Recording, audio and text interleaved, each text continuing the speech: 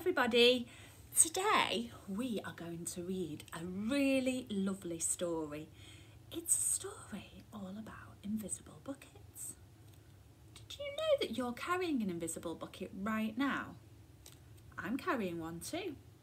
Your mummy's carrying one, your daddy's carrying one, all your grown-ups at home carrying one, all the grown-ups at school are carrying one, all your teachers, all your friends are carrying one. But you didn't know because they're invisible. Well, we're going to find out about these buckets today and how important it is to try and keep everybody's buckets full right up to the top.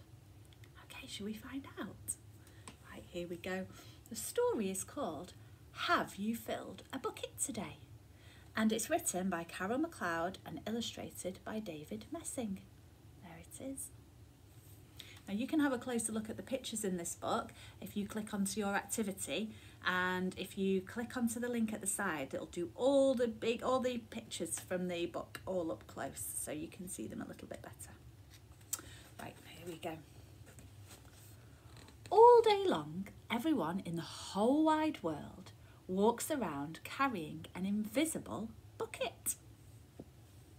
You can't see it, but it's there.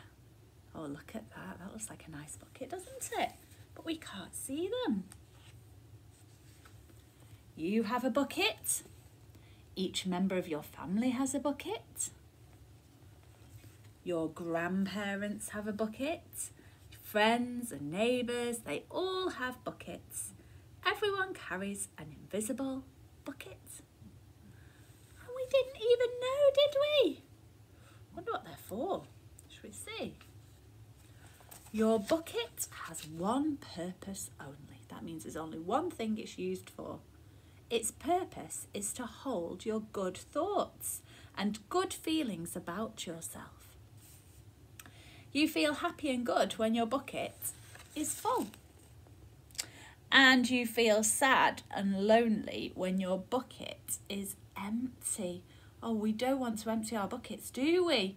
We want our buckets to be lovely and full. How you fill them up. Other people feel the same way too. They're happy when their buckets are full, and they're sad when their buckets are empty. It's great to have a full bucket, and this is how it works. Other people can fill your bucket and you can fill theirs. You can fill your own bucket too. So how do you fill a bucket? Ideas how you might fill a bucket, especially if you can't see it. What could you do? Oh, I see.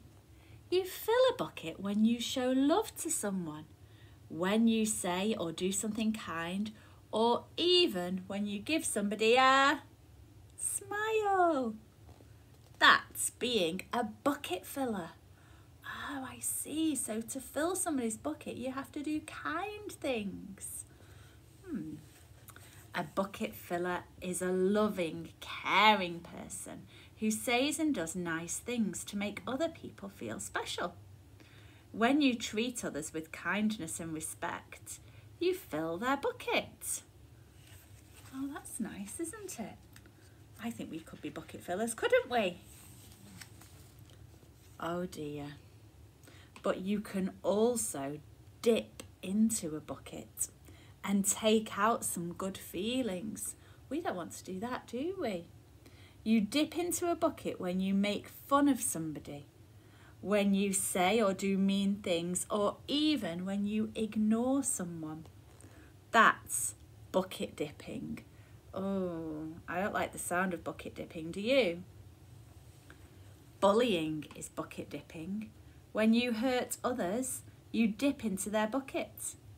Well, you will dip into your own bucket too.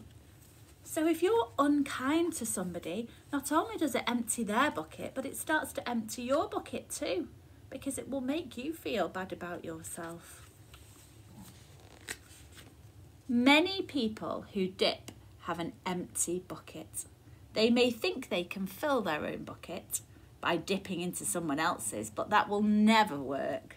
You never fill your own bucket when you dip into someone else's. But guess what? When you fill someone's bucket, you fill your own bucket too. You feel good when you help others feel good. It is a nice feeling, isn't it? If you make somebody smile, or if you're kind to somebody, or you help somebody, it does always make you feel good inside as well, doesn't it? That's because it's filled up your bucket too. All day long, we are filling up or dipping into each other's buckets by what we say and by what we do. Try to fill a bucket and see what happens. You love your mum and dad, so why not tell them you love them? You can even tell them why. Your caring words will fill their buckets with joy. And it'll fill your bucket too, won't it? Watch for smiles to light up their faces. You will feel like smiling too. A smile is a good clue that you have filled a bucket. If you practice, you'll become a great bucket filler. Just remember that everyone carries an invisible bucket and think of what you can say or do to fill it. Here are some ideas for you to try. You could smile and say hi to the bus driver. He has a bucket too. You could invite the new child at school to play with you. That doesn't even have to be the new child. You could choose any child to play with you and that would definitely make them smile, wouldn't it? You could write a thank you note to your teacher. You could tell your grandpa that you like spending time with him. There are many ways to fill a bucket. I bet you can think of so many ways, can't you? Bucket filling is fun and easy to do. It doesn't matter how young or old you are. It doesn't cost money. It doesn't take much time. And remember, when you fill someone else's bucket, you fill your own bucket too. When you're a bucket filler, you make your home, your school and your neighbourhood better places for everyone. Bucket filling makes everyone feel good. Definitely a good idea to try and fill a bucket, isn't it? So why not decide to be a bucket filler today and every day? Just start each day by saying to yourself, I'm going to do something to fill someone's bucket today. And at the end of each day, ask yourself, did I fill a bucket today? Yes, I did. That's the life of a bucket filler. And that's you. Oh, that was a lovely story, wasn't it? And it's true, we do have these invisible buckets and you can fill them. So today I want you to have a really good think. How are you going to fill somebody's bucket? And can you fill your own at the same time? I want you to think of 3 things. 3 things that will help you to fill somebody's bucket. And I want you to say them nice and clearly out loud. Today, I will fill somebody's bucket by, and then tell me what you're going to do. I can fill somebody's bucket by, and something else. And then you might say, I can fill my bucket by, and I want 3 things. Now then, if you really want to challenge yourself today, I've added a sheet. If you click on add on your activity, you will see there is a sheet with a bucket and there are 3 stars on the page. You could write down the 3 things that you could do to fill somebody's bucket. If you don't have a printer and you can't print that off, that's okay. You could draw a picture of a bucket and you could write the 3 things on it. Or you could even draw a picture of the 3 things that you're going to do to fill somebody's bucket. Now, there's another task for you to do today as well. It's your rainbow challenge. And your rainbow challenge today is going to be to make a family bucket and see if you can fill it by the end of the day, by all the kind things that you can do for each other at your house. I can't wait to see them.